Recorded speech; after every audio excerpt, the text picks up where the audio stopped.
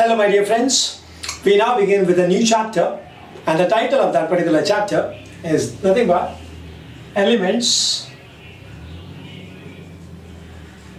of Groups 16, 17 and 18.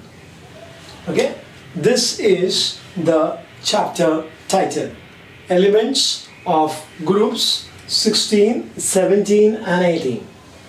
Alright, so now I first of all begin with the introductory session, just an introduction about what exactly this chapter is all about. दोस्तों आप जानते हो कि जहाँ तक elements का सवाल है in the periodic table, they are classified into 4 categories and they are also being assigned particular groups. Groups का मतलब होता है the arrangement is going to be from top to bottom in a periodic table. तो उसके हिसाब से when we start with the first one, that is the S block elements, the groups are going to be 1 and 2. जितना capacity होता है एक particular orbital का उतना उसका ग्रुप्स होगा. ओके, वो याद रखिएगा. Okay, next one is P block.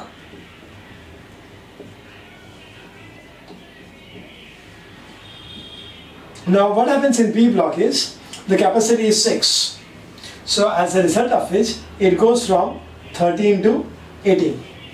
Now you will ask, बीच वाला किधर गया? बीच वाला D block है, इसलिए तो उसको transition elements भी बोला जाता है. It is in between, okay, S as well as P. Okay, so I can show it this way also, so you understand this by this means of an arrow. Okay, between S and P are what? D, and that is going to be nothing but 3 to 12. Okay, these are the groups. And the F block is a part of D block elements. Alright, so it doesn't have a separate group as such. So group I say here, total 18 groups are there, and this is how the classification has been done. Up देखो 16, 17 and 18. This is what the title of this particular chapter. So if you're trying to compare it with this, so it's very clear that 16, 17 and 18 comes under what? P block elements.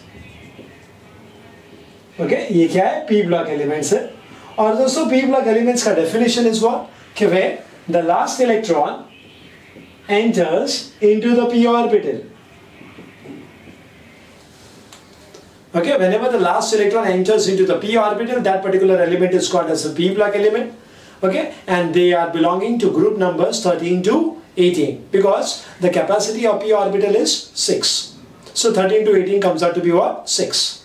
Lekin when it comes to the particular chapter, that what the syllabus that we are going to consider, and that is with respect to 16, 17 and 18, for the simple reason, and that is 13, 14 and 15 are already being discussed in the previous levels. समझ में आया? Alright? So this is what the introduction is all about, that basically we are talking about P block elements. Okay? And they are being situated on the right hand side of the periodic table. Okay? Right. So now we will be considering all the various aspects, okay, with respect to these elements of 16, 17 as well as 18. Alright? So we start with the very first property, and that is called as occurrence. How these elements are going to occur. Okay, so that is what occurrence is all about. So in this case of occurrence, we begin with group number 16. So oxygen, sulfur, selenium, tellurium and polonium. These are the elements of group 16. Okay? इसमें से जब हम oxygen की बात करते हैं, oxygen is going to be around say 20.95%, which is present in air. They are also being present in the form of oxides. Okay, and hence we say that oxygen is going to be one of the most abundant element. Abundant matlab which is going to be existing in higher proportion. Alright, in the atmosphere as well as in the Earth's crust. Okay, so by volume it is being present in this extent 20.95%, और वो Earth's crust में they are going to be combining with metals. Okay, metal oxides बनता है. Okay, they are generally solids, और solids है इसलिए they are going to be present in the Earth's crust. Okay, now we talk about sulfur. Sulfur generally are present in the form of sulfates, कुछ example देना चाहूँगा आपको मैं, जैसे कि जिप्सम है, उसका फॉर्मूला है CaSO4, फिर है Epsom salt which is nothing but MgSO4 along with 7H2O. Okay, sulfur is also there in the form of sulfides. जैसे कि एग्जाम्पल देता हूँ मैं आपको, zinc blende, okay, that is ZnS. और भी एग्जाम्पल चाहिए तो galena, and that is nothing but PbS.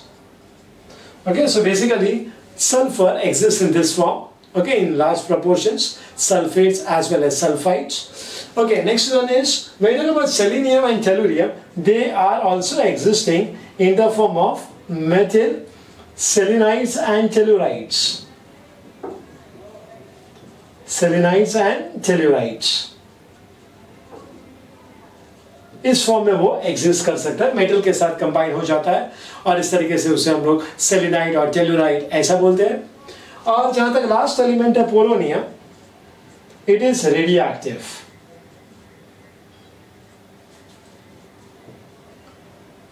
Okay, और आपको मैं जानकारी दूं, it is a DK product. DK मतलब disintegration of radio active species, so it is a disintegration और अ DK product of radioactive elements such as uranium and thorium. Okay, तो जब उनका डीके होता है, डिसइंटीग्रेशन होता है, तब जाकर हमें क्या मिलता है? Polonium. And polonium also to a certain extent has got radioactivity. Radio is nothing but it's a short form of radiations, and radiations आप जानते हो it's a form of energy। और जब मैं active बोलता हूँ तो आप जानते हो अच्छी तरीके से a person is going to be active when it has got high amount of energy, and when the energy level is going to be high, it's very obvious the stability level is low। और इसीलिए दोस्तों कि जब हम polonium का stability compare करेंगे with the elements, okay, of group 16, जैसे oxygen हुआ, सल्फर हुआ, सेलेनियम, टेलुरियम हुआ, तो उसका stability is less, okay, because of this radioactive nature। Okay, so this was occurrence with respect to group 16। Okay, I hope you have understood this part।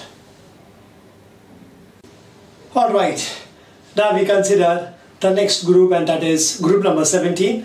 The property is going to be still same, and that is we are going to discuss with respect to what? Occurrence। So the elements are fluorine, chlorine, bromine, iodine and acetine। Okay, these are the elements which constitute group 17। Okay, अब जहां तक उसका नाम कराना, मैं आपको बताना चाहता हूं, जब मैंने ग्रुप 16 डिस्कस किया था, they are called as chalcogens। Okay, because they have an ability to form ores producers। Okay, metals के साथ कंबाइन करके वो ओर्स बना सकता है। Okay, oxide, sulphides and सेल्यूलाइड्स and sulphates and all this. Group 17 are called as halogens. Okay, gents मतलब producers है, या ऐसा यहाँ पर भी जेंस मतलब प्रोड्यूसर एंड हैलो मतलब सॉल्ट्स, सो वी से दे आर सॉल्ट प्रोड्यूसर्स। ठीक है, now when you just talk about fluorine, fluorine can be in the form of fluorspar, that is CaF2। We also have cryolite, Na3AlF6। okay, हमारे पास है fluorapatite,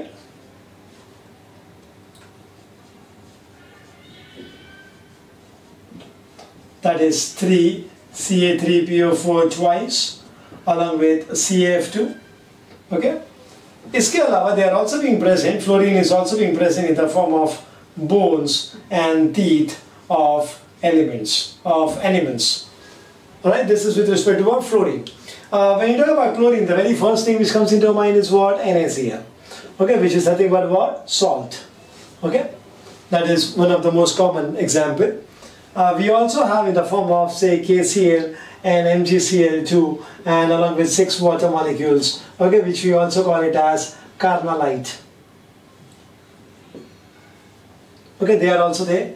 Okay, most of the sea water are containing chlorides, bromides, iodides of sodium, potassium, magnesium and calcium. Alright, so these are what the existence are about. When you talk about iodine, basically iodine is present in seaweeds. Okay, the great occurrence of iodine is going to be in seaweeds. Bromine is the only liquid non-metal. Okay, remember this. Okay, bromine is what? The only liquid non-metal. So these are the general occurrence with respect to group number 17. Now we go into group number 18. Group number 18 we have is, the very first element that we have is helium, neon, argon, krypton, xenon and radon. Okay, these are the elements. Now all of them exist in the atmosphere. All exist in the atmosphere except for radon. Okay, I write down over here, except what? Radon. When you talk about helium, it's one of the major constituent of natural gas. Next is, all of these normally constitute around 1% of the volume in air. Alright. Next one is, when you talk about basically helium and neon are present in higher proportions. Okay, xenon and radon, okay, they are the rare elements, means its existence is in a lower proportion. ये group 18 वाले जो elements है, these all group 18 elements,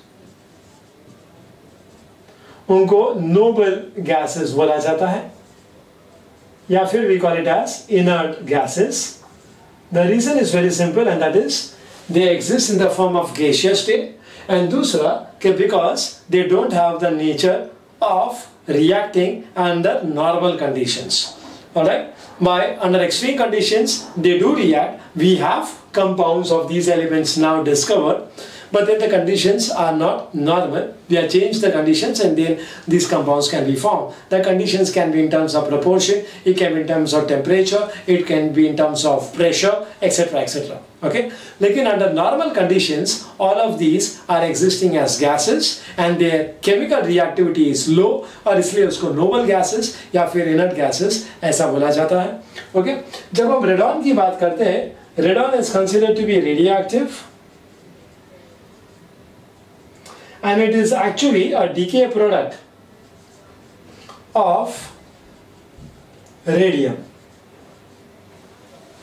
Okay, it's basically a decay product of what? Radium, जिसका atomic mass is around 226. Okay, radium is the last element which comes under group 2, और group 2 के elements शायद आप जानते होंगे, and that is called as nothing but what? Yes, alkaline earth metal.